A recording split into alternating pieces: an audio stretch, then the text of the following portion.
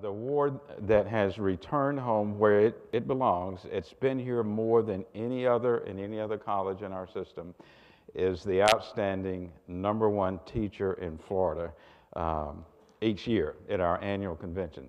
Dr. Jerry Johnston brought the house down at the annual convention, and I'm asked Jerry to give a sample, not the full lecture, but to give a sample so you will be equally inspired as the judges were that awarded him. Would you congratulate Dr. Jerry Johnston? Thanks, pal. Thanks for being here, man. Have a good. Well, hopefully your expectations aren't too high. It's hard to live up to that sometimes. Well, I guess here we are at convocation, and I guess welcome back to school for all of us. Hopefully we're all back here with energy. We're all fired up, ready to go and attack the semester. We all hopefully have a vision of how our semester is going to go. But one of the things we really need to make sure that we do is we have our visions grounded in reality. We are where the rubber meets the road, right? We've got reality that we deal with. And one of those realities, quite honestly, is that students are not always interested in everything we say. You know what I'm saying? Even though we think that everything we say is important and brilliant and interesting, students don't necessarily see it the same way. So we essentially have a challenge. But this challenge, like all challenges in life, is actually an opportunity. And for us, it's an opportunity to do our thing, right? It's a chance to get up there, breathe life into a topic, illustrate its relevance, have fun, and maybe even inspire along the way. In other words, teach. I teach biology, and one of the topics that's commonly perceived as a little bit not so interesting or maybe even boring initially is plant ecology.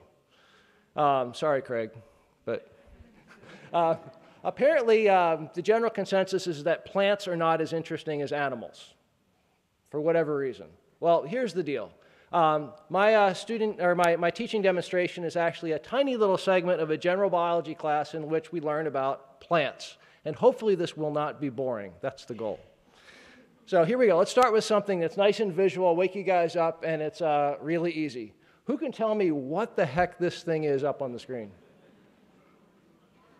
Yeah, it's an orange, right? Good job. Kind of, get a layup to get things started. Now, how many of you guys have had your orange juice today?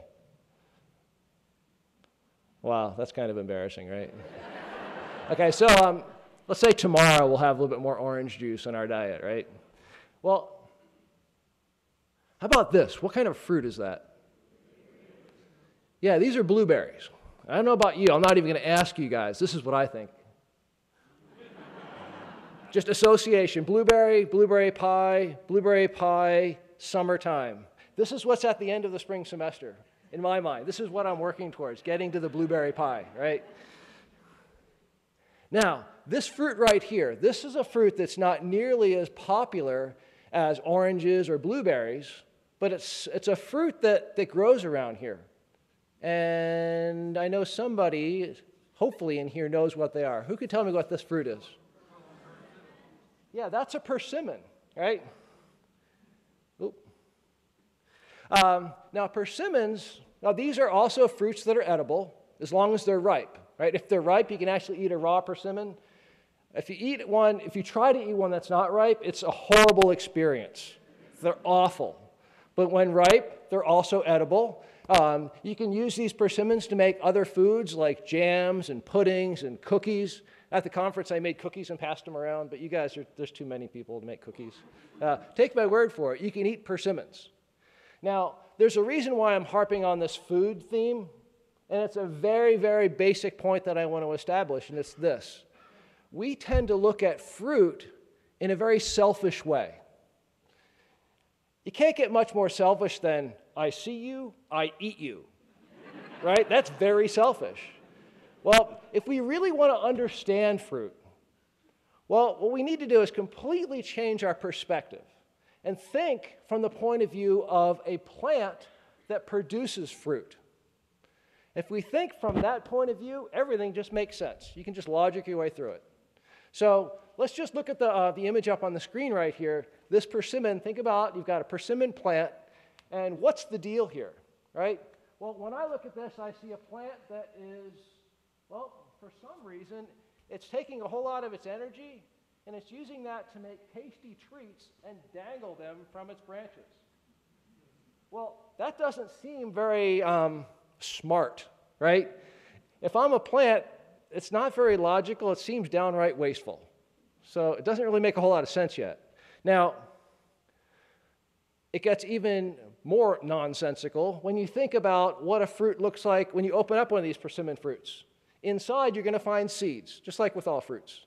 Now, as we learned, hopefully last class, there was a previous class, a seed is basically a tiny little package, right? It's a little package that has three basic things. You've got a little baby plant inside. You got its starting food supply so it can get started. And then there's an outer layer that's protective. We call that the seed coat. Well, let's put that together. We seem to be looking at the world's worst parent.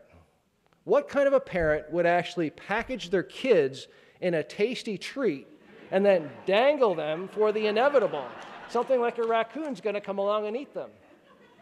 Right? If this were the end of the story, it would make no sense whatsoever. Fruit wouldn't make sense. And we would be looking at these trees like they're horrible parents. Fortunately, there's more to the story. And the more to the story is actually really simple. Just think about that raccoon, right? Focus in on that raccoon. And when that raccoon eats the fruit, it's going to eat seeds as well. So it's going to swallow those seeds. If we follow that raccoon and say sometime tomorrow when it's maybe a half a mile away in another part of the woods, what's one of the things on the list of things to do for that raccoon? Who wants to say it? Poop, right?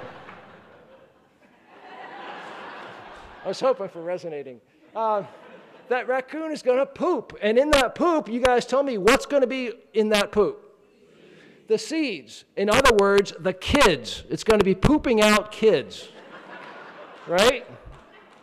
So now let's think about things. That poop event was wonderful.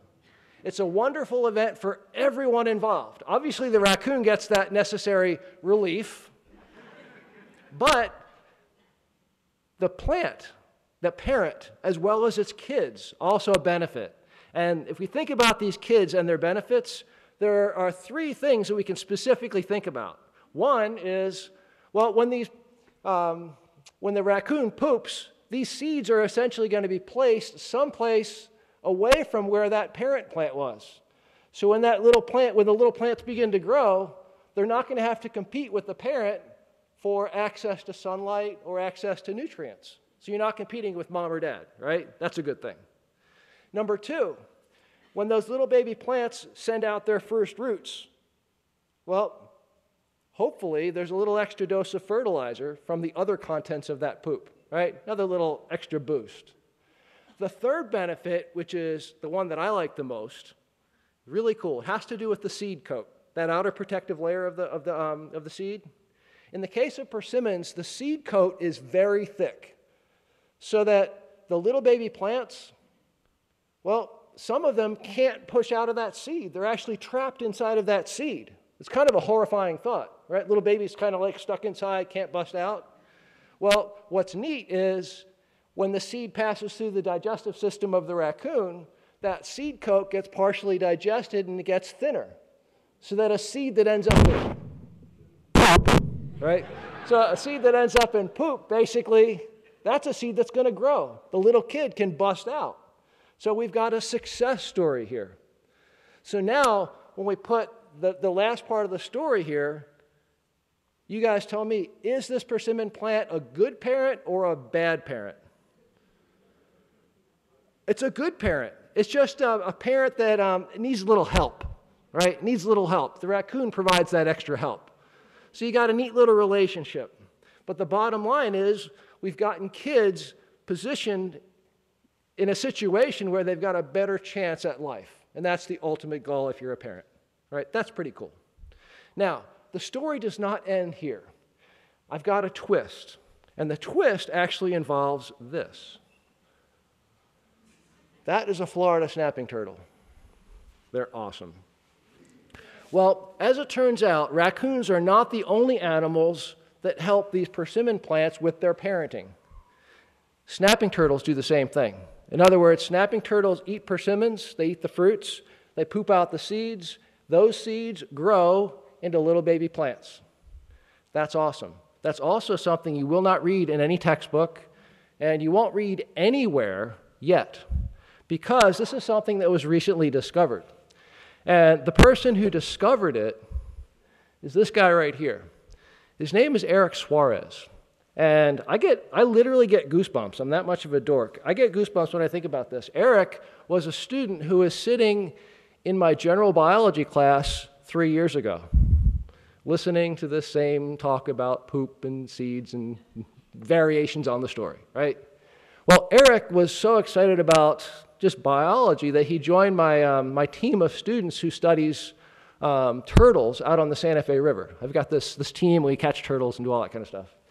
Well, one day, about this time last year actually, it's back in December, Eric and I caught a bunch of snapping turtles, and before we got a chance to measure the snapping turtles and weigh them, just do the standard workup, a bunch of the snapping turtles pooped, right?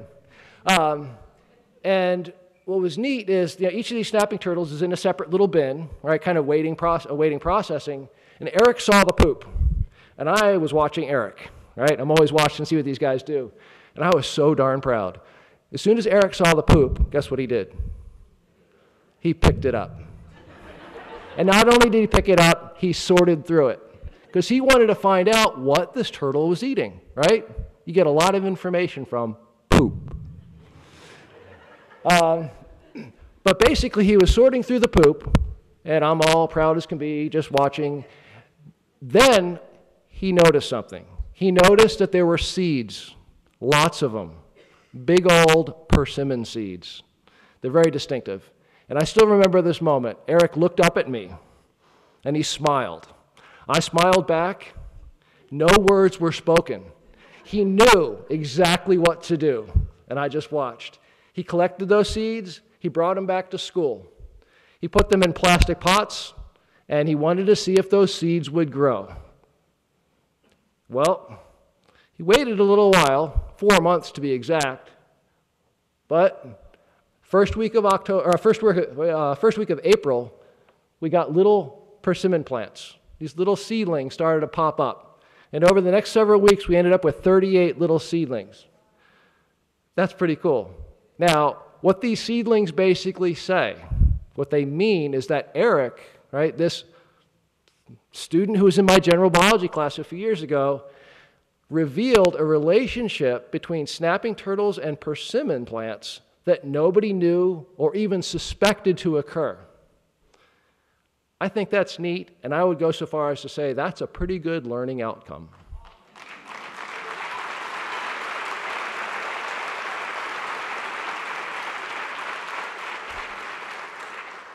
And just to wrap things up with this thought, none of this would have been possible if Eric hadn't learned about plants in a general biology class and then gone outside and played with poop, turtle poop.